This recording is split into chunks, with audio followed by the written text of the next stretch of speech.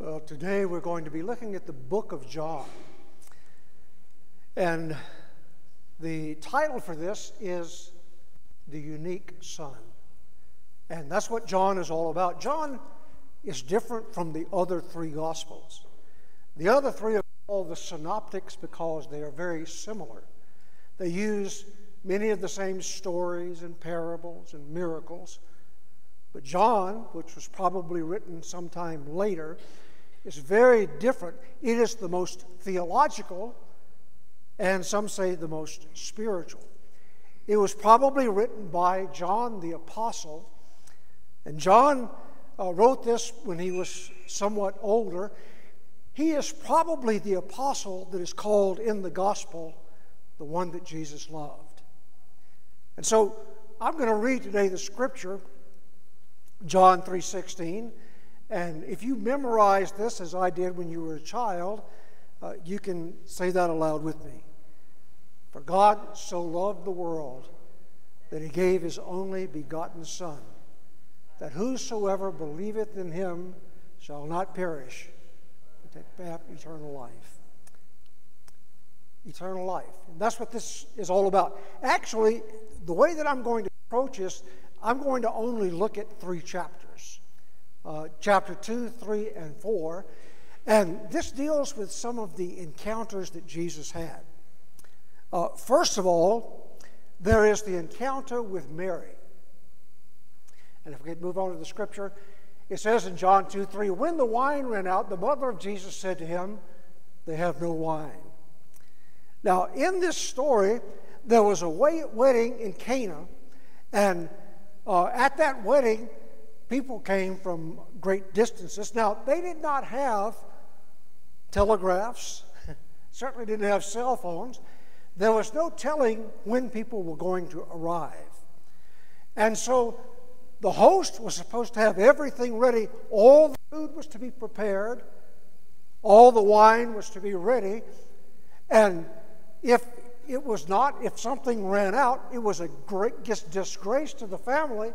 And it was such a horrible thing, people wanted to make sure there was always plenty. So Mary went to Jesus, and she said, they've run out of wine. And Jesus said, well, woman, why are you talking to me about this? My hour has not yet come. Now, after this, she ignores what he said. I have now my second wife, and I understand that wives often ignore what we say. My wife asked if we could have a dog, and I said no.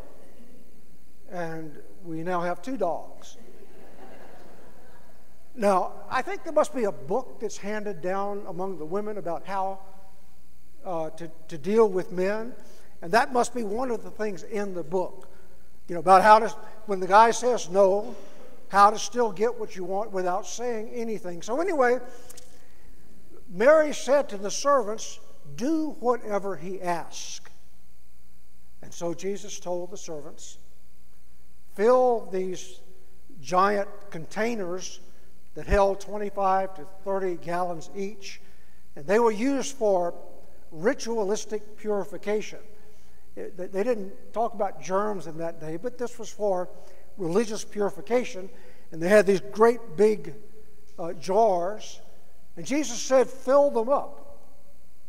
And they did, and he said, well then, take a dip and bring that to the master of the ceremonies. And they did.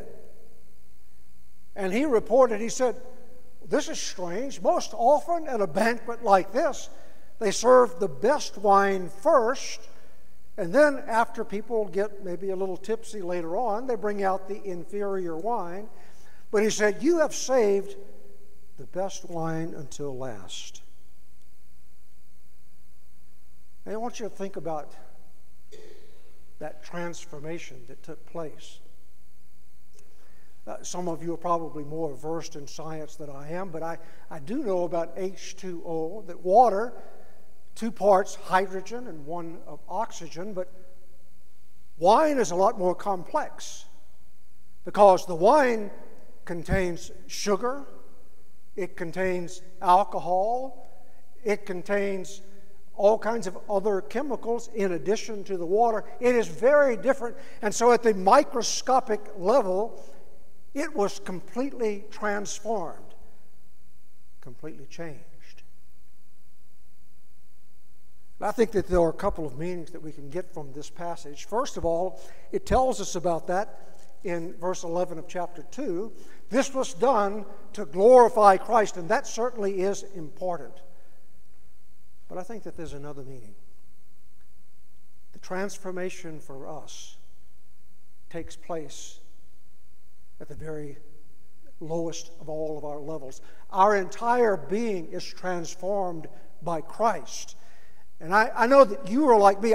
I want to be transformed by Him. Not just changed a little bit on the surface, but utterly and completely transformed. I want to be, as Paul said, conformed to His image. I have died, and now Christ lives within me. Transformation. John Hutton was a well-known Welsh preacher. And one day, in the middle of his sermon, this guy stood up and led the congregation in singing the doxology. And he thought that was a little bit odd, and so he wanted to talk to the man and find out what was going on. And so he went and he said to the man, well, what's happening? He said, well, I just get so excited about how Christ has changed me. He said, before I was a drunk. He said, I even sold and pawned our furniture in order to have money to do that. He said, I sometimes knock my wife around. But he said, I'm a completely different man today. And I'm so excited that I sometimes can't even just sit down. And so the preacher said, well, what about the people at work? How are they responding? He said, well, I work in the pit. And some of them said, you don't really believe that yarn about changing the water into wine, do you? He said, well, I don't really know that much about water and wine, but I know that in my house he changed beer into furniture. A transformation at the atomic level. And Christ is able to transform us like that. And we ought never to be satisfied with just a superficial transformation. Secondly, after the transformation, the encounter with Mary, there is the encounter with Nicodemus in chapter 3. It says in 3:4, Nicodemus said to him, how can a man be born when he is old? He cannot enter a second time into his mother's womb and be born, can he? Now, this is a fascinating story because Nicodemus, who was on the Jewish council, a very important man, a scholar, came to Jesus at night. Now, he knew that Jesus was different, but he came at night probably because he didn't want anybody else to see him. And he went to Jesus and he said, no one can do the things that you do unless the Spirit of God is in him. Now, how different was that from the other Pharisees that recognized Jesus performed miracles? They could not deny that, but they said he cannot possibly be getting his power from God. It must be from the devil, from Beelzebub. But Nicodemus recognizes it must be coming from God. And Jesus said to him, you cannot even see the kingdom of God unless you are born again. Now, Nicodemus, even though he was a Bible scholar, was confused. He said, I'm an old man. How can I possibly go back into my mother's womb and be born again? I can't do that. Can I? And Jesus said, you're a teacher and you don't understand even the simple things when I say to you that you must be born again. Jesus said, flesh, which is flesh, can only be flesh. And things of the Spirit can only be of the Spirit. He said, you must be born of water. And I believe that is the birth of the flesh. We are born with water.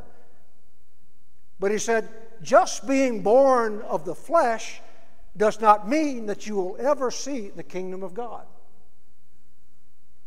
That only comes by being born again of the Holy Spirit. And so finally, Nicodemus has to come to grips with an understanding that simply being born does not save anyone. By simply being a Jew, it does not save anyone. By being born into a spiritual or a Christian family does not save anyone. You must be born of the Holy Spirit of God. It took me some time to understand how important that was.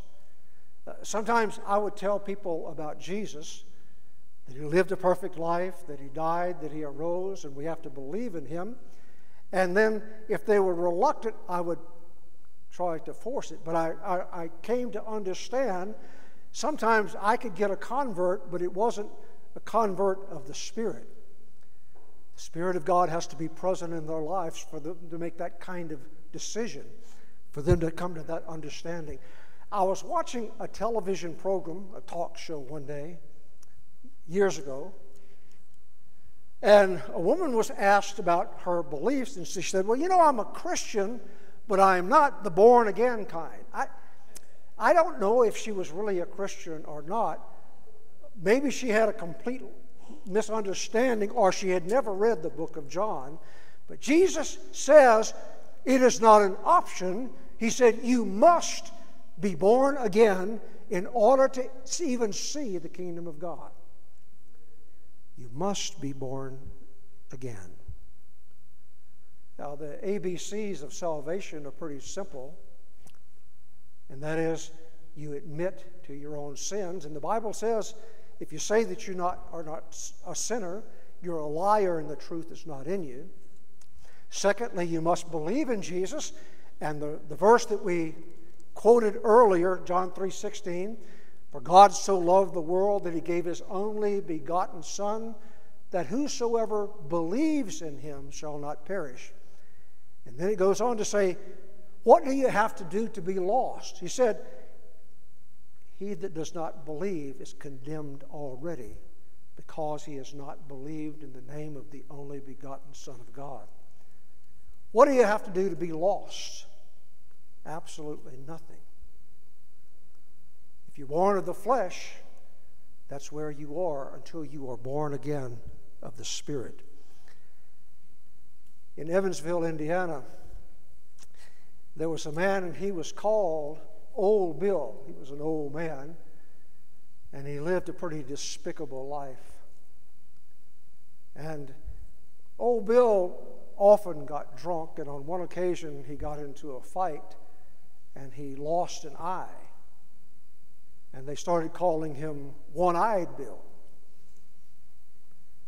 That's the way it would have ended, but he came to know the Savior. And it completely changed his life. He started working and volunteering at a mission in Evansville. And they started calling him New Bill, because he was not the same person that he was before. And he was known by that name until the day that he died. The second encounter is with Nicodemus. And Jesus said to him, you must be born again. And then there is the final encounter. The first one, the new wine. The second, the new birth. And the third one is the encounter with the Samaritan woman in chapter 4.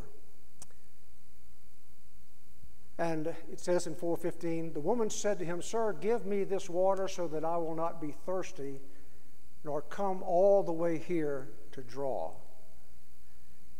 Now, Jesus and his disciples did something really odd. They stopped at a Samaritan village, the village of Sychar. And that was unusual because the Jews despised the Samaritans for several reasons. First of all, they despised them because when the Jews were carried off into captivity in Babylon, some of the people that stayed married the people of the land, the Idumeans. And they were basically half Jews. And so when the Jews came back, they didn't want these Samaritans to participate in the building of the temple or anything else.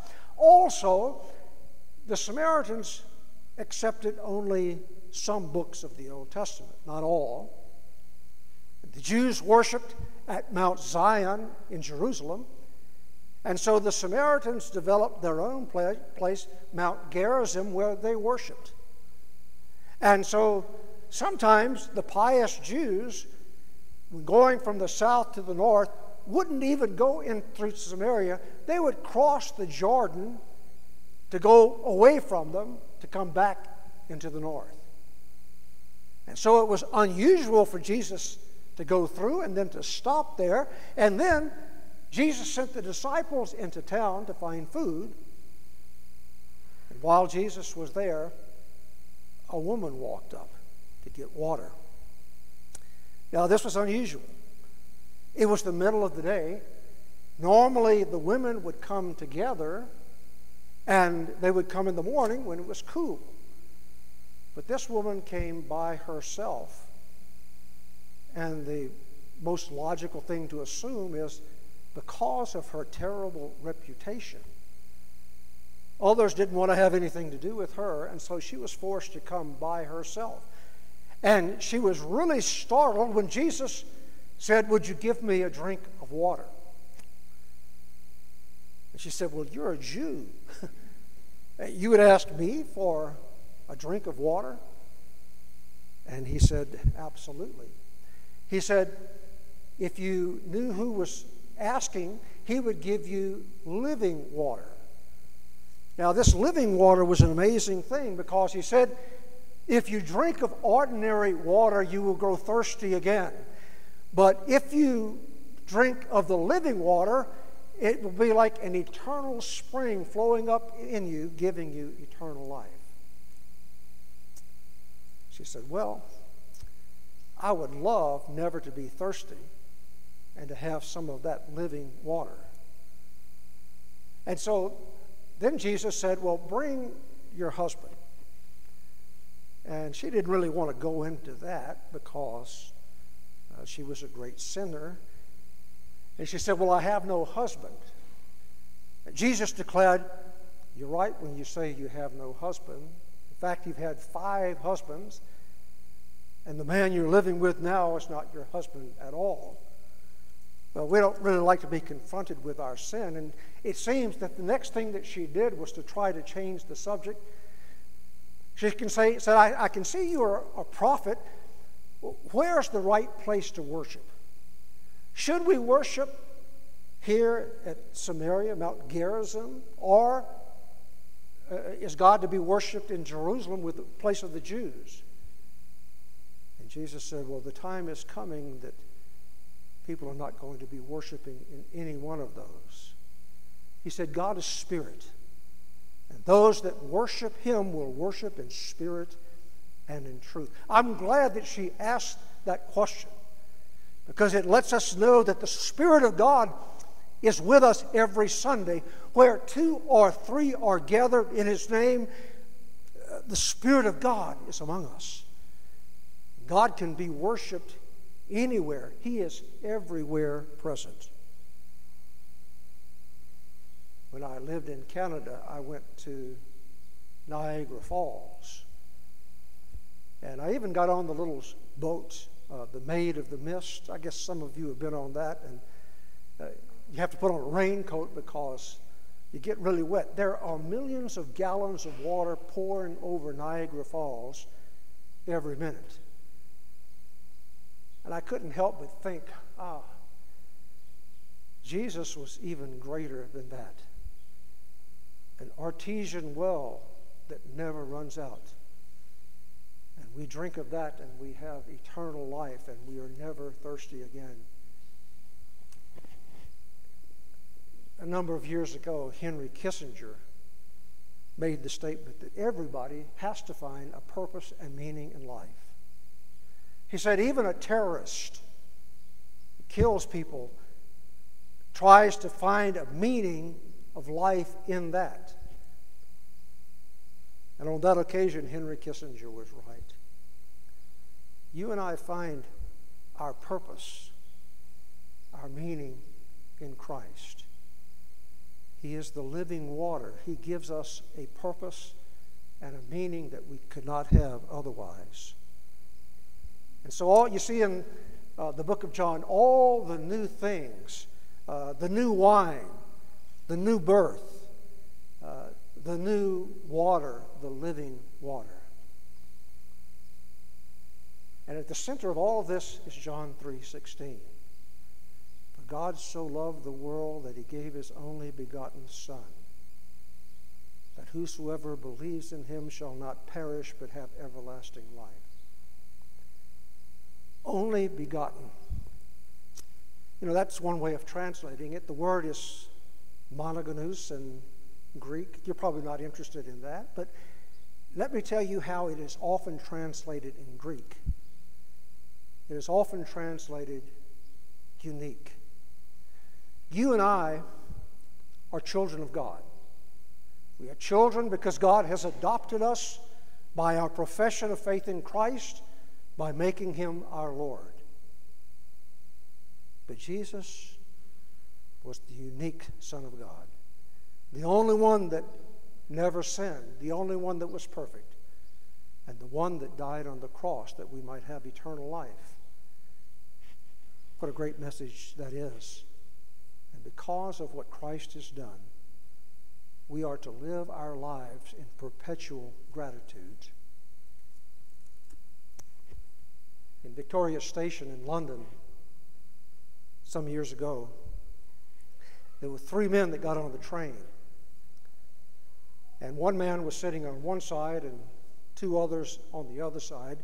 Those 2 men were fairly young, in their 30s. And as the train pulled out, about 20 minutes later, one of those men began to have a seizure. And the other one held him up, took off his coat and put it under the man's head. And then he took his handkerchief and he wiped his face and his mouth. And he just said calming words until the man finally was able to calm down. And he looked at the one that was sitting across from him and he said, "We apologize for that. This sometimes happens 2 or 3 times a day." He said, "My friend and I were in Vietnam together, and we were both shot. I was shot in my legs. I could not walk. And he was shot in the shoulder. Helicopter was supposed to come, but it did not. And so he said, my friend picked me up and started carrying me, and there were shots all around from the Viet Cong. He said, many times as he was walking, trying to carry me, I told him, just put me down and save yourself, but he refused. He said how he managed to walk for 3.5 days until we got out of the jungle, I will never know. He said about 5 years ago, I learned that he had this medical condition. And so I sold my home and got what money I had and came to take care of him. And he looked at the guy across from him and said, you know, after what he did for me, there isn't anything that I would not do for my friend. Jesus has done so much more than that for all of us. He lived a life. He was beaten with whips that cut all the way to the bone. He bled. He was nailed to a cross with iron nails, and he died there that you and I might have salvation.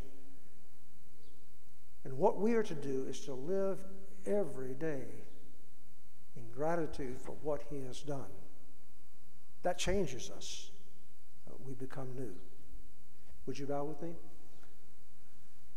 Our Father, we thank you for this day and for your word that instructs us, and we pray that you might help us to live in accordance with your purpose. God, not only change us, but transform us. Make us truly after the image of Christ. And we pray that when other people see us as we go through our lives, that they will see Christ.